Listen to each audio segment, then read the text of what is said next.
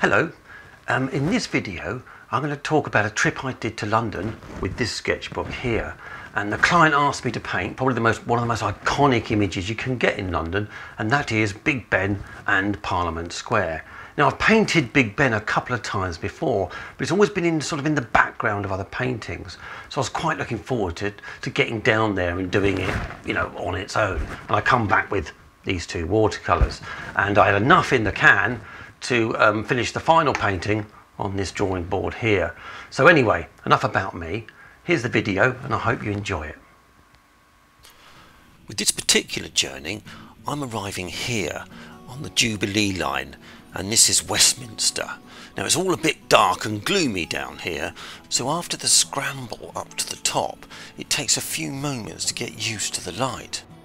And it's that slightly disconcerting pause that adds to the frisson of excitement when you finally get to see what is probably one of the most iconic buildings on the planet. And there it is, the Houses of Parliament in London. Now, I lived in London for almost a quarter of a century, and I picked up all the cynicism a big city can give you. However, when you come here and you see all those red buses and those black taxis, and you look up and see Big Ben, you can't help but get a kick out of it.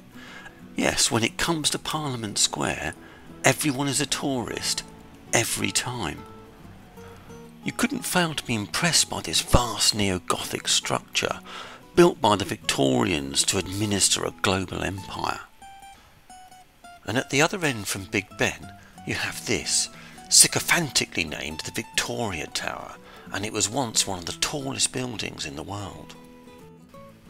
Thankfully, I'm only here to paint the Big Ben end of things, so I'd better get started.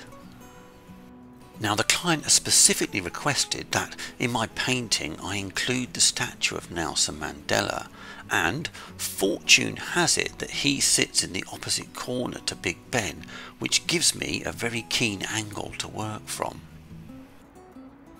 Whilst I'm scribbling away, let's have a deeper look around Parliament Square. Whilst we're on the subject of statues, let's have a look at a few more. And this one probably needs no introduction at all, though this is, of course, Winston Spencer Churchill.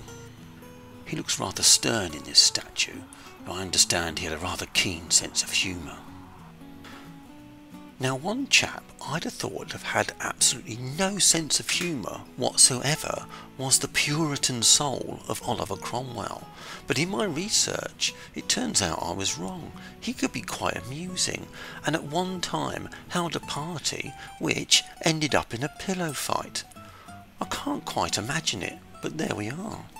Personally, I'd be terrified of clouting Oliver Cromwell with a pillow, especially since that he and his cohorts tried and found guilty of treason Charles I here in Westminster Hall, and then, with rather unseemly haste, had his head chopped off in Whitehall.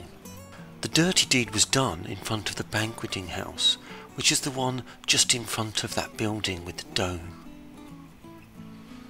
No, when it comes to 17th century pillow fights, I'm going to beat up on the minor gentry, like the coward I am. Anyway, we've talked about the neo-Gothic of the Houses of Parliament. Now here's a bit of genuine Gothic, and this is Westminster Abbey. The Abbey's construction was begun in 1245 by Henry III, and over 40 English and British monarchs have been crowned on this site, including our current king, King Charles.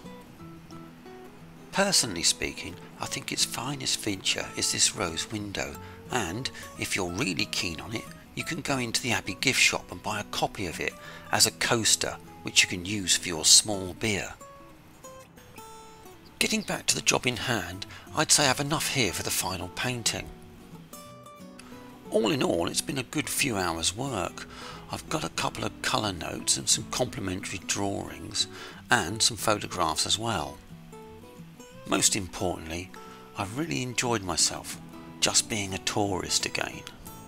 Now, where did I put that coaster?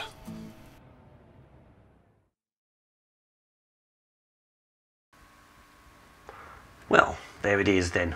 my painting of Parliament Square. Interestingly, on the day, I had another appointment later in the afternoon, so I had to put a bit of a pace on. And as I was working, I was constantly looking at my watch to see how quick I was being and if I was going to be on time and catch my train and such. And it was only when I finished that I realised that I didn't need to look at my watch at all. It was all there. Now, there's probably a metaphor in that somewhere, but I really can't think what it might be. So anyway, that's all for me for now, and many thanks for watching.